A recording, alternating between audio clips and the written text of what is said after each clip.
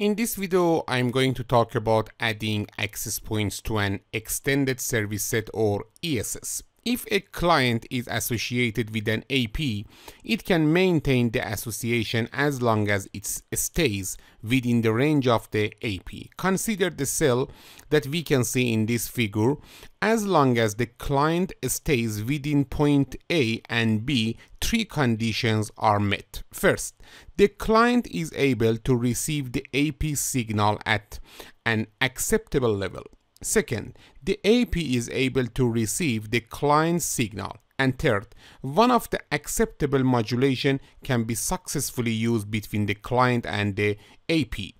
As soon as the client goes outside the cell range at point C, as you can see here, one or more of the conditions fail and the client loses the association.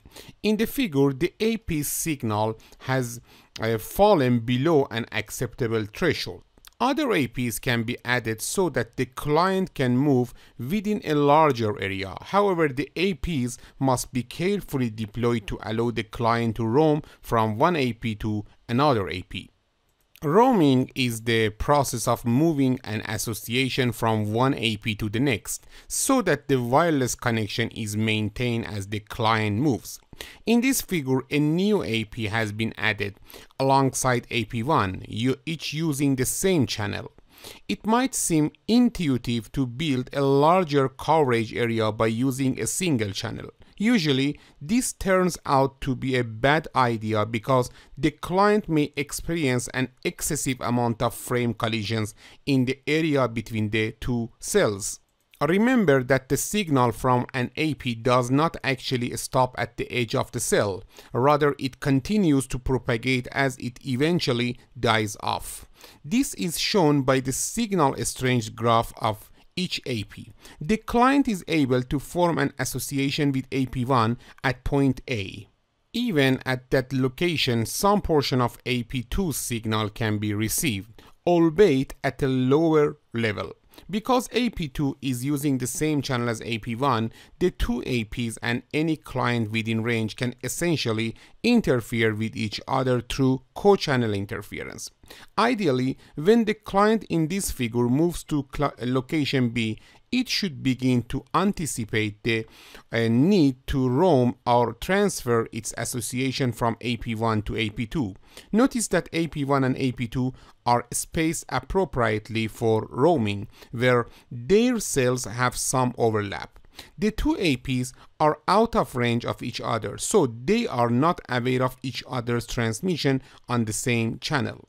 Each AP will coordinate the use of the channel with devices that are inside its own cell, but not with the other AP and devices in the other cell. As a result, the client around location B will probably experience so many collisions that it may never be able to roam cleanly. Alright, now let me to explain about the clean roaming process. What enables a client to roam in the first place? First, adjacent APs should be configured to use different non-overlapping channels. For example, channel 1 and channel 6. For example, an AP using channel 1 must not be adjacent to other APs also using channel 1. Instead, a neighboring AP should use channel 6 or higher to avoid any frequency overlap with channel 1 in the 2.4 GHz band. This ensures that client will be able to receive signals from a nearby AP without interference from other APs. As you know, in the 5 GHz band, we have more flexibility. Actually, 5 GHz band is much more flexible in this regard because it has many more non-overlapping channels available. In fact, all channels are spaced such that they will not overlap with each other. The decision to roam is driven by the wireless client driver, not by the AP. Wireless client decide that it is time to roam based on a variety of conditions. The 8.11 standard does not address these at all, so roaming algorithms are vendor specific. In addition, the roaming algorithms are usually secret recipes. so the exact threshold and conditions are hidden from view. Some